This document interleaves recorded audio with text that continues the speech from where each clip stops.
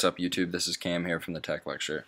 Today we're going to be taking a look at how to switch users in the Linux terminal. So the first thing you're going to want to do is open up your Linux terminal. So you can right click and hit open in terminal. Now if you're running a different version of Ubuntu, I'm running CentOS in this case, you may have to search for terminal through your applications menu. Once you have that open, go ahead and do an ls and /home. And that's going to show you all the different home directories for the different users that are on your machine, provided those users were created with default settings.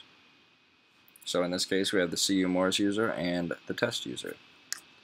So for this video we're going to be using the su command. So now this is the manual page for su. If you want to go ahead and look through this, you can. It's going to show you all the different options that you can use with the su command. So we're already running as the root user, so all we'll need to do is su to test. And there you go. If you're not running as the root user, you can use sudo su test or sudo su and then the username of your choosing. Alright guys, I think that's going to be about it for this video. If you guys have any questions or comments, please leave them in the comment section, and rate, like, comment, and subscribe. Thank you guys. See you in the next video.